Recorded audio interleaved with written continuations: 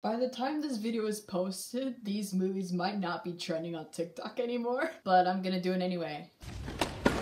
Hello! I'm posting? Who would've? Shocker.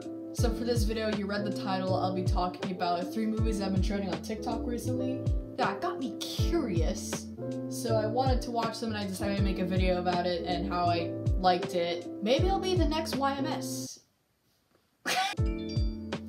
Shish! That was my boyfriend. So the 3 movies I'll be talking about today is Shin Godzilla, Zoolander, and Puss in Boots: The Last Wish, I think. I just call it Puss in Boots 2. The first one I'll be talking about is Shin Godzilla, which if you haven't watched Shin Godzilla, it basically parodies how the government just talks and doesn't do anything when their city is literally being destroyed by a lizard that's high on hazardous waste. When I saw this on TikTok, I was honestly surprised because Godzilla is it's a topic that not a lot of people like. Out of all of them, it's Shin Godzilla. I don't hate it, it's just that Godzilla doesn't get a lot of screen time in that movie. It's mostly, the whole movie is mostly just how the government doesn't do anything.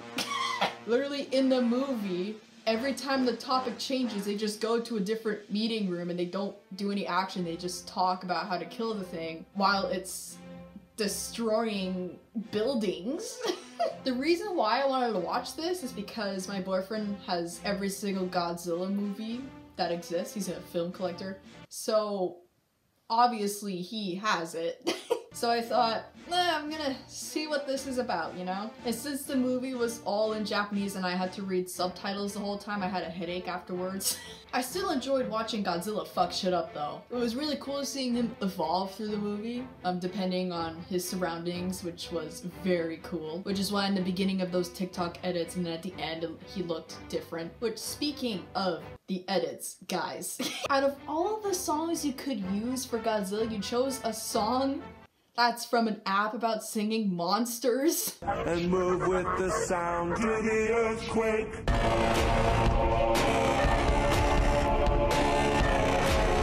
You guys gotta do Godzilla better than that. It was really interesting, the TikToks, because a lot of people had very different opinions about him. There were 3 different sides. Actually, I came up with this. The first side is Godzilla, my boy, I love him. That's the first side. And then the second side is this is disturbing. This is disturbing. Congratulations, you figured out the genre of the film. You figured out the whole point. Good job. And the third side is the movie is so goofy. Overall, I would give the rating a 6 out of 10. It wasn't great, but I wasn't bothered by it much. And the second movie I'll be talking about, which I am so excited to talk about, Zoolander. This was hilarious. I saw the memes and I'm like, oh wow, this looks phenomenal. And of course, my movie collector boyfriend had that movie too, on a steelbook actually. They don't make comedy movies like this anymore. I enjoyed every minute of this film. It was honestly brilliant. And when the memes came on, I got so excited I actually recorded. I actually recorded it. Excuse me, Brian. You're excused. And I'm not your bra. That meme you just saw, imagine that for, how long was this movie? 90 minutes? That's the whole thing. That's the whole movie's like that. And some of the outfits in that film, I'd wear. I would wear. It parodies the fashion industry in such a funny, non-insulting way, which I love comedies like that. Closing statement. I'm not your bra.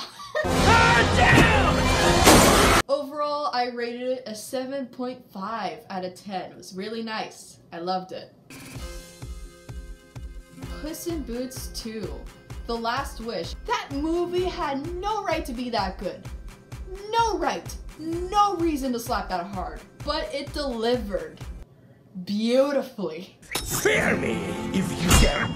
I went into this movie with the opinion that Shen was like the baddest DreamWorks villain, and I still have that opinion.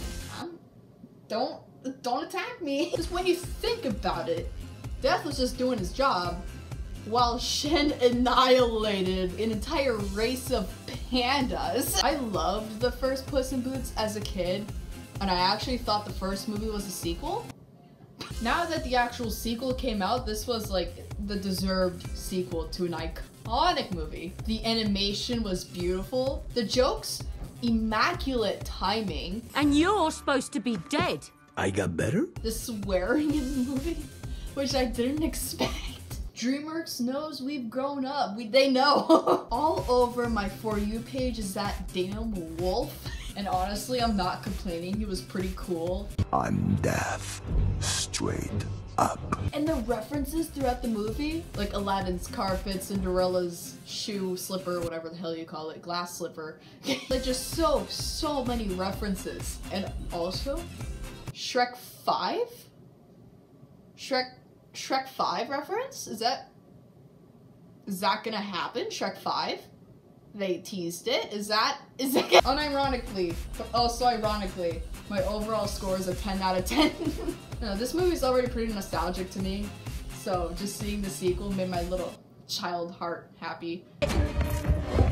Hola. I don't know how to end this. Like, I guess, do the thing I'm doing, and see you in the next one. Next film review, if I'm still gonna do these. I don't know.